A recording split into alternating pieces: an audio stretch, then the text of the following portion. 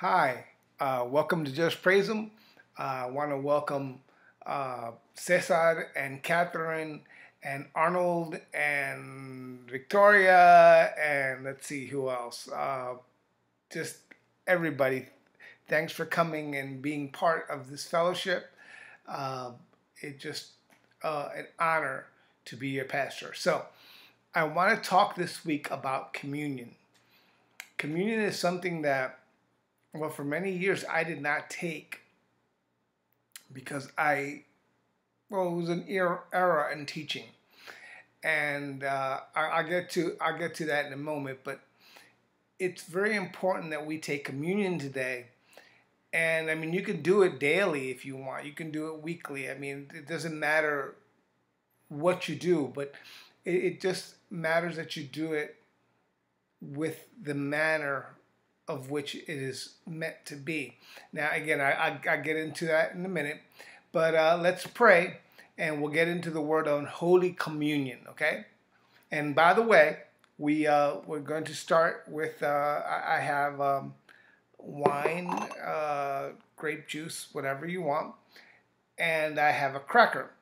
So we're going to have communion today. So if you want, I'll give you time to go get it, pause it, and go get the stuff for communion, and then we'll have it together. Okay?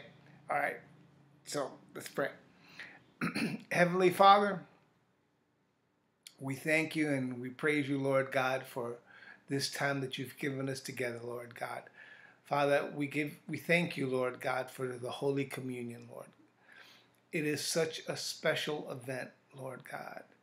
It is so special in our lives. And Father, we thank you for it. We thank you for giving this to us. Jesus, we thank you. We thank you, Jesus, for giving this to us and to make our bodies whole and to make us healed, Lord God. I thank you in Jesus' name. Amen and amen.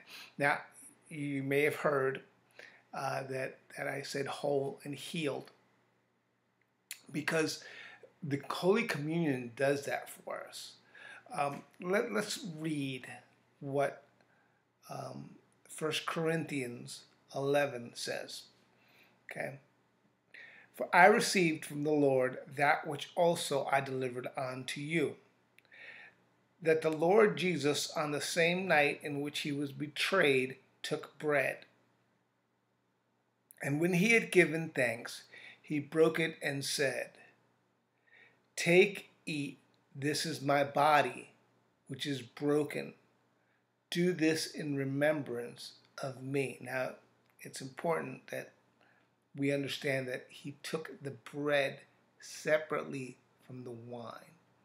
It's utmost importance that you understand this, that the bread and the wine or the juice are two separate items, and we'll get into that in a minute. In the same manner, he also took the cup after supper, saying, This cup is a new covenant in my blood. This do as often as you drink in remembrance of me. For as often as we eat this bread and drink this cup, you proclaim the Lord's death till he comes. Therefore, whoever eats this bread or drinks this cup of the Lord in an unworthy manner will be guilty of the body and the blood of the Lord. This is where erroneous teaching comes in. Okay? In an unworthy manner. It's the manner in which you take it. It doesn't matter if you're clean before that. You are made clean. This is important that we understand this, that we are clean by the blood of Jesus. We come already righteous before him. And so we are able to take the blood. The unworthiness is in the manner that we take communion. So let me read on. But let a man examine himself, and so let him eat the bread and drink the cup. For he who eats and drinks in an unworthy manner eats and drinks judgment to himself, not discerning the Lord's body. See, this is why I wouldn't take it, because I thought, man, I have sinned, I have fallen short, I've done wrong, and I don't want judged. I mean, my mom doesn't raise no fool. You don't want judged. Yet the Word of God is there for us. He wants us to take communion, and I wasn't taking it. I was eliminating it from my life. I would walk up and fake it, and then come back, and it just doesn't make sense, because it's the Word of God. Why would Jesus want to do something bad for us? Let me finish reading. For this reason, many of you are weak and sick among you, and many sleep. Okay, so I thought this was a bad thing. I thought that communion was evil. It was meant to judge me. It was meant to persecute me. But it wasn't. See, communion is made to heal. It's made to make you whole. It's for the forgiveness of sins.